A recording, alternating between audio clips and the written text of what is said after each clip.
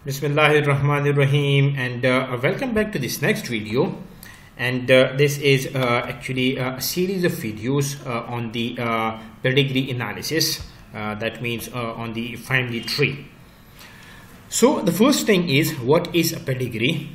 Now, the pedigree is one of the most important and commonly used tools in the field of medical and human genetics, and the pedigree actually shows the relationship among the family members and that which family members are affected or unaffected by a particular genetic disease.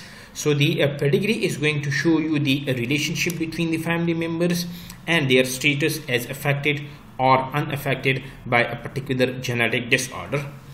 Now, when you talk about the genetic diseases, the genetic diseases can be broadly of 4 different types. The first one, that is known as the autosomal dominant. What I mean by the autosomal dominant is, before going into the autosomal dominant, you should know that the genes, they actually come in pairs in human beings. So if this is you can say a pair of the genes, so this would be one allele, this would be another allele. So what happens is that in the autosomal dominant genetic disorder, if one of the member of this pair is an abnormal allele or a diseased allele, the particular individual is going to express the symptoms of that particular genetic disorder. Now, this autosomal mean that the gene is present from chromosome number 1 to chromosome number 22. So it can be present on any of the chromosome between the chromosome number 1 and 22, but it will not be present on the X or the Y chromosome. Or in simple terms, you can say that the gene that is responsible for causing this particular autosomal genetic disorder, that will be present on the non-sex chromosomes. So when we use this term dominant with the autosomal one, that means that the gene in question is present on the non-sex chromosome, and only a single copy of the abnormal allele is enough to cause that particular genetic disorder. The second type of the genetic disorder, that is known as the autosomal recessive. Autosomal mean the same thing that we discussed for the autosomal dominant, and the recessive mean that both copies of the pair, they have to be in their abnormal form, or both of the allele that should be the abnormal in order to express that particular genetic disorder. So this would be the difference between the two, that here you only need a single copy of the abnormal allele. Here both the copies of the pair, they should be in their abnormal state to express an autosomal recessive genetic disorder. The third type, that is known as the X-linked dominant.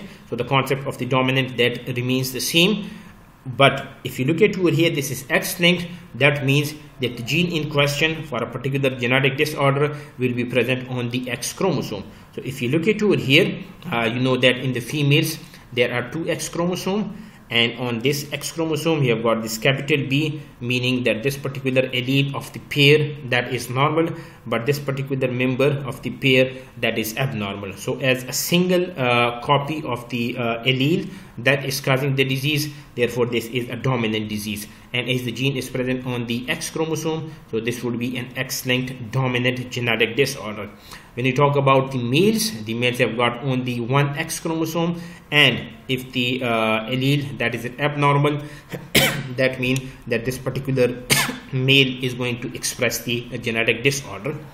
When you talk about the X-linked recessive one, the concept is very much similar to the autosomal recessive. The only difference between the two is that here the gene is present on the non-sex chromosome. Here the gene in question is present on the X chromosome. And as you can see over here, both the copies of the pair, they are in their abnormal form. And in the males, as they have got only 1 X chromosome, so the member that is present, that would be an abnormal allele.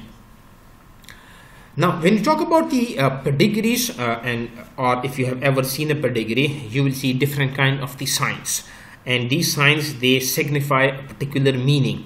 For example, if you talk about the males, and if there is a normal male, that means he is not expressing that particular disease, that is actually represented by an unshaded square. So an empty square or an unshaded square, that means a normal male. When you talk about the affected male, so this square is then actually shaded. So the shaded square, that will represent that the male is affected. When you talk about the carrier male, as you would see that in the autosomal recessive disorder, so the carrier male is actually represented by this particular sign, that the square is half filled and that is half unfilled, or that is half shaded, or that is half unshaded. So the normal male in this particular form, the affected one in this particular form, and the carrier in this particular form. When you talk about the dead male, there is actually this line above the square, and this line actually means that this particular male is dead. When you talk about the female, so an empty or unshaded circle that represent a normal female. When you talk about the affected female, so just like the male, the shaded circle is going to represent an affected female. When you talk about the carrier is actually represented by two different signs depending on the type of the genetic disorder. Now, if the genetic disorder that is autosomal recessive in nature, so in that particular case the female is represented in this particular form. So if the female is carrier for an autosomal recessive genetic disorder, half of the circle that will be shaded and half of the circle that would be unshaded. So when you talk about the female in the X-linked recessive genetic disorder, she would be represented by this particular sign, a circle, but between the circle you will see this point, or this you can say a little small circle inside this bigger circle. So that is going to show that the female is carrier but for an X-linked recessive genetic disorder. When you talk about the dead female, just like the male, there would be a line on the circle, because the circle is actually representing the female. So if there is a line, that means that she is dead.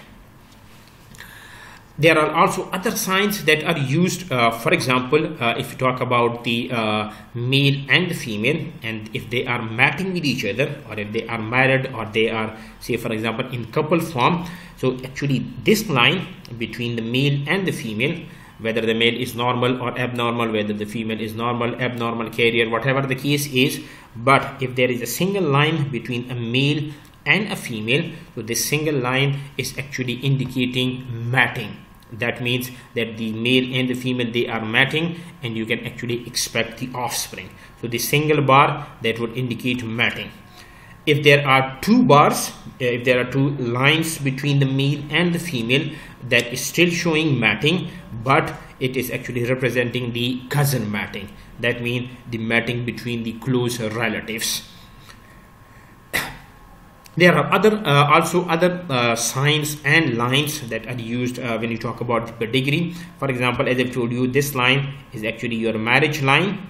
This straight line from this line, that is actually the line of descent, and these lines over here, they are actually known as the sibling line. So if you look at over here, this female and this male, they are matching with each other, and they are producing two offsprings. So these offsprings, as they are produced by this couple, so they are connected by this line of descent, and this line is actually showing the sibling, because these two, they are sibling and they are connected to each other by this particular line.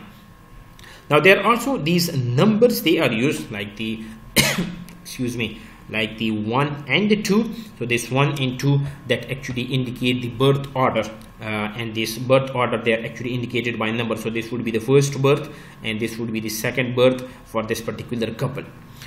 Another important thing is, if you will see these Roman numerals over here, and these Roman numerals, they are actually showing you the generation number. So this would be the first generation, and this would be the second generation, and so on, depending on the type of the pedigree. You can have 3 generation, 4 generation, 5 generation, but these Roman numerals, they are going to show you the generation number.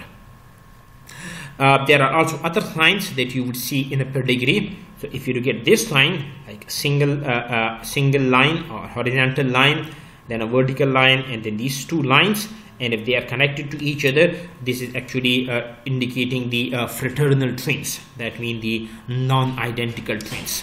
But if you look at this particular sign are actually going to show you the identical twins. So this extra line, that is actually showing you the identical twins. So if you like the video, please subscribe to my channel, hit the like button and share it with your friends. And in the next video, I'll be focusing on the autosomal dominant pedigrees, how to solve the autosomal dominant pedigrees.